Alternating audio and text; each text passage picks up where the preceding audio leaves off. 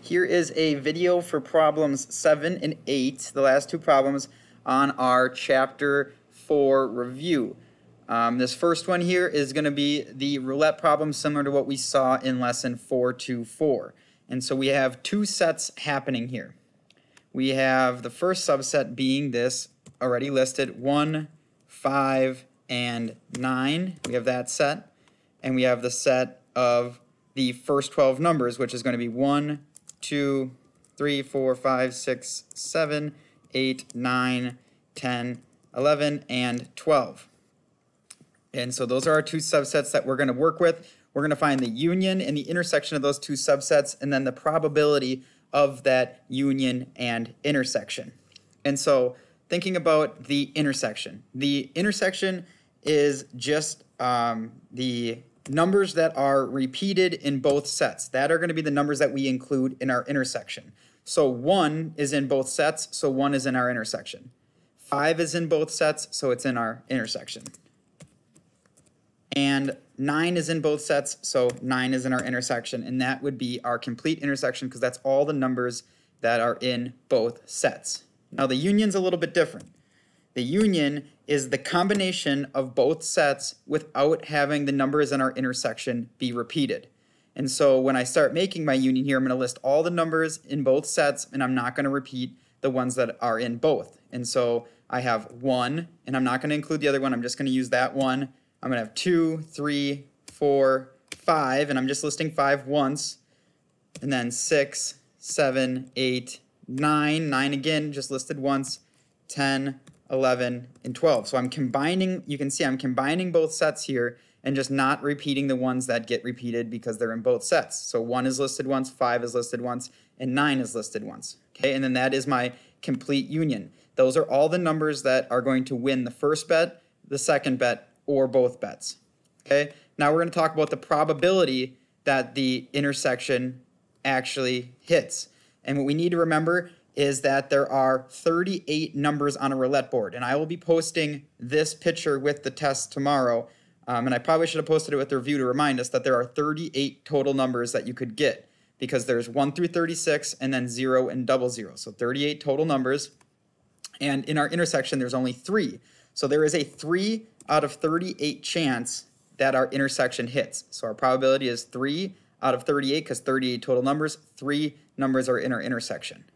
For the union, again, it's going to be out of 38 numbers, but we have 1, 2, 3, 4, 5, 6, 7, 8, 9, 10, 11, 12 numbers in there. And so our probability would be 12 out of 38 because there's 12 possible out of the 38 total numbers, 38 total outcomes that could happen. And so we have our intersection probability, union, and our probability of that. Okay? Now, let's get into number 8, which is our expected value problem. And we're looking for the expected value after 10 spins. Now, what I do in these problems, and this goes back to our last lesson, 425, is I find the probability after 1 spin, and then I'm going to multiply that number by 10. And to find our probability after 1 spin, what we do is we take the fraction of the circle multiplied by its value, and we add up this chain until we complete the whole circle. And so the first one is going to be 1/8 times 20, because 1/8 of the circle has a value of 20, plus 1/8 times 100, plus, and I'm going to keep doing this addition, these chain of multiplication and addition until I complete the whole circle. And so then I have 1/4 and -5. I have 1/4 and 1. And then this is going to look ugly, sorry. And then I'm going to have adding 1/4 and -2.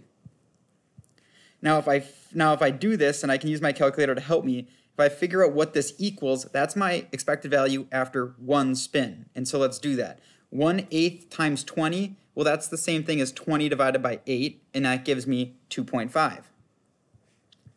Plus 1/8 times 100, which is 100 divided by 8, and that is 12.5. And then I have 1/4 times -5, so this is really like going to be subtraction here because this is going to be a negative. So that's 1/4 times -5 is the same thing as -5 divided by 4. So this is minus 1.25 plus 1/4 times 1, again, this is a plus again because it's positive, plus 0.25 plus the last one, which is 1/4 times -2. Oh, so this is actually subtraction, not addition, because it's going to be negative. So it's minus 0.5 because -2 times 1/4 is 0.5. Now I'm going to add all these up using my calculator. So I do 2.5 plus 12.5 minus 1.25 plus 0.25 minus 0.5, and I got $13.5 is my expected value after one spin, just one spin. So if I want 10 spins, I need to multiply this by 10, and if I multiply that by 10, I got my expected value to be $135 after 10 spins. Okay, so the big things to take away there is we always, at least the way I start it, is I want to say, okay, what's my expected value after one spin? So I set up this chain of multiplication and addition until I complete the whole circle. I then use my calculator to say, okay, that's what every value is. I find out that I find out the expected value after one spin, multiply it by how many spins there are, and I get my answer. Okay. Any further questions from the review or anything that you want to see more from this problem 7 or 8, just let me know. I'll be happy to find another problem that I can explain maybe in a different way or explain it again to maybe help you more.